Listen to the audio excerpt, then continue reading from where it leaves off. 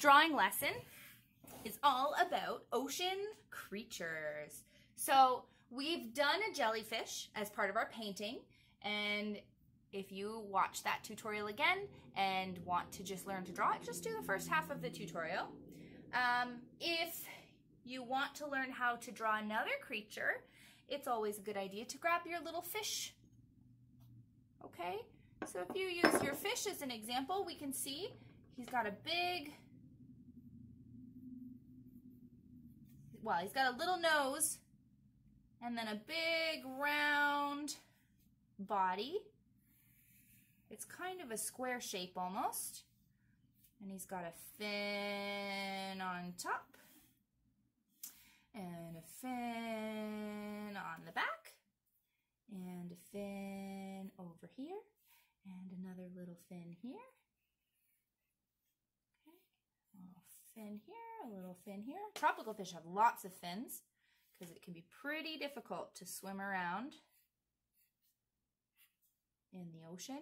If you're really into detail, you can go ahead and add fin lines. It's always fun. And the big one that's always a big challenge for projects like this is the scales. Okay, so if you want to do scales, you just start out with some bumps. The same kind of bumps you put on the jellyfish, or the same sort of shape you use to make petals on a flower if you were drawing a flower. Okay, but the trick is you want the fins, or the little scales, to jump from fin to fin. You don't want the fins, or you don't want the scales to line up. Okay, and there's lots of room for scales, so it can be tough to get around all of the fins. See? So it's easier to see here. So I'm going to start on the side. I'm going to jump onto the top of the last scale, then jump to the next scale, and jump to the next scale, jump to the next scale, jump to the next scale, jump to the next scale, and I'm done. Then I'm going to start there. I'm going to jump on top. So we're always jumping to the top scale. And my scales are getting pretty big. I didn't do that on purpose, but that's okay. It's getting a little messy. It takes some practice. Okay, but you can use this scale drawing technique to put scales on just about anything scaly. Dragons or lizards or more fish, whatever you think. Okay, so that's how we draw a little fish. Or a tropical fish, I should say. So I'm just going to move this off to the side. One of my favorite things to draw is a sea turtle. So to start with a sea turtle, we're going to draw an egg in the middle.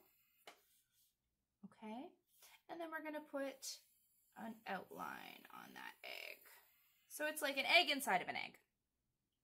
Now, a turtle shell has 13 sections, every turtle. Isn't that strange? So you're going to put one section here, and then you're going to 1, 2 on the side, and then another one in here, and then 1, 2. So that's 1, 2, 3, 4, 5, 6, 7, 8, 9, 10. So 1, 2, 3, 4, 5, 6, 7, 8, 9, 10, 11, 12, 13. Okay. From there, we can put our turtle's head. Okay, and turtles' eyes are sort of on the sides of their head, so you don't get to see much of them. Now, sea turtles don't have arms and hands. They have fins. Okay, so we're going to give them 2 fins. And a little tail. And then if you want to put some designs in here, you can put some fun designs.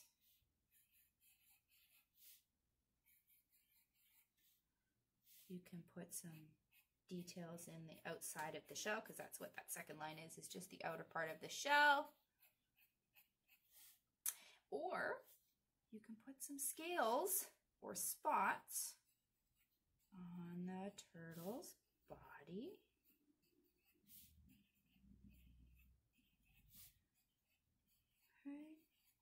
just like that.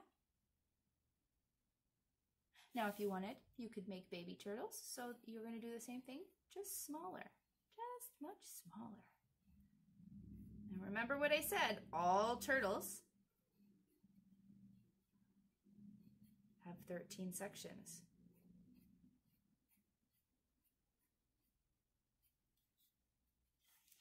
Okay, got some little babies. All right, so we've done a fish, we've done a turtle. How about something a little scarier? What about a shark? For a shark, we want a straight line, a point, and then we're going to bring it back up. They're very sleek creatures.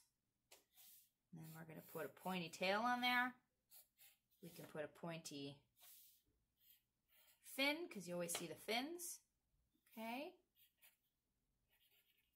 Make sure you put some sharp teeth on that shark. Okay. And they have little nose holes if you want. If you want to put more detail, they kind of have this pattern that goes like this, and the top of them is gray and the bottom of them is white. If you want to put some details in, you can put some fin details in. Okay. And the last creature we're going to draw, we're going to do a nice big whale. Okay. And this whale is going to look like it's diving. So we're going to start with a big swooping J. Looks like a J. I'm going to bring it up a little bit higher. And I'm going to bring it in and up. And turn the end into a fin. And then put another fin on the top. Just like that. And then I can draw one fin here. I'm going to just draw the other fin sticking out from behind him. I'm going to put in a little blowhole. Okay. And then we're going to draw the whale's mouth. Just like that. We're going to give the whale a lip. Okay. The eye always goes in very close to the mouth. They have very low, wide set eyes. We won't see the other eye because it's on the other side.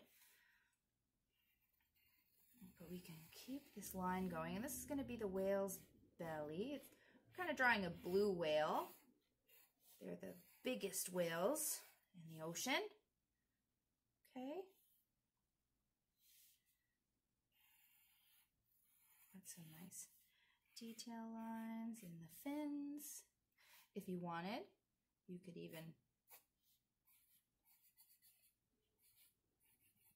get blowing water out of his air hole. Okay, you can put some just like that.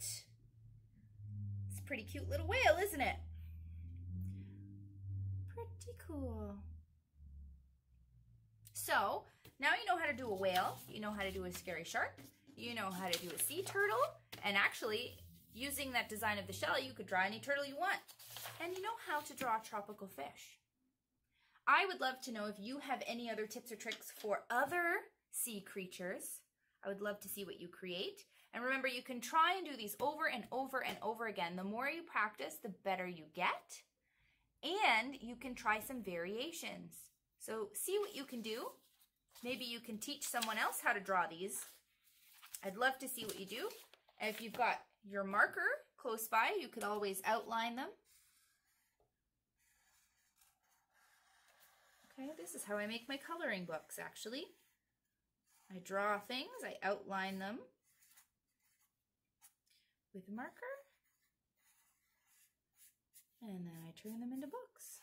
So you could turn your drawings into a coloring book too if you wanted to.